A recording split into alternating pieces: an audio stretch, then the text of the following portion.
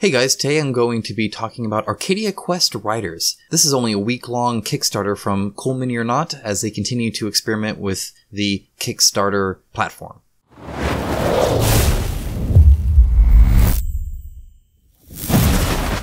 Alright, so as I said, this is a very quick, I think there's actually, like 3 or 2 days left at the time of posting for this, but you get 15 highly detailed miniatures, 6 mounts, 2 heroes, and then 7 villains. Here's some of the mounts here. Now this is an expansion only, so you have to have Arcadia Quest or Arcadia Quest Inferno to even utilize this. This is some of the new characters they have. They've just added, kind of more of everything plus the actual mounts.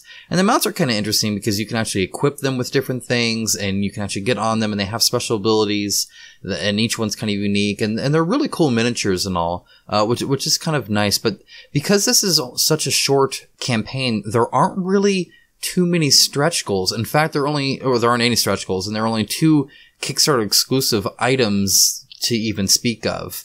But more on that in just a little bit. So this does interact with all of the other items that they've had though. So here you can see kind of the different quest paths. So even if you have like pets and Beyond the Grave, you can add those into there and use those expansions to just get more content, which is pretty cool. So if you're heavily invested in Arcadia Quest, you can, utilize it. Here are the exclusives, by the way. So you get 2 exclusive mounts, the Stonebeak and the Phantom.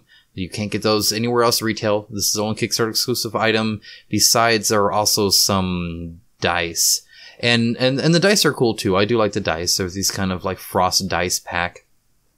However, this isn't all the content. In fact, there's stuff you can't get here, which is kind of odd. So they're going to have like store events. And if you can't get to the store event, I guess you're not getting these. But as you can see right here, there is Samson and the Baron. So you can get these 2 mounts plus the Pearl dice if you go to one of these events. Otherwise, you don't get these. So it's kind of odd to have such a small Kickstarter, I feel, and not be able to get everything. And in fact, to be upfront, well, I guess it's not quite upfront. This isn't mentioned on the Kickstarter. It's only on their website where you can kind of order them. And I don't know if anybody can order them or if you have to be a retailer. Or I didn't really look into it. To me, it doesn't really matter. And it doesn't matter because I don't own Arcadia Quest.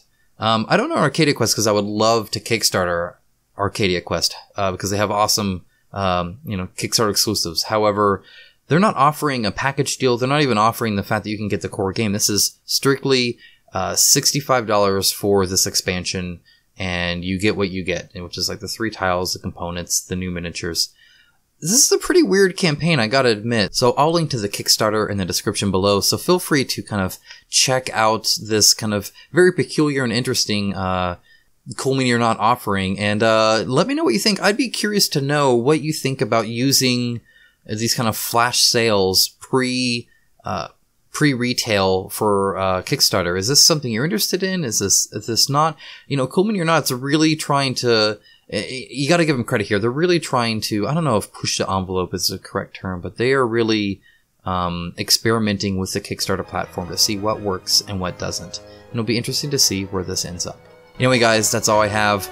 Quick little video for a quick little Kickstarter. Thank you so much for watching.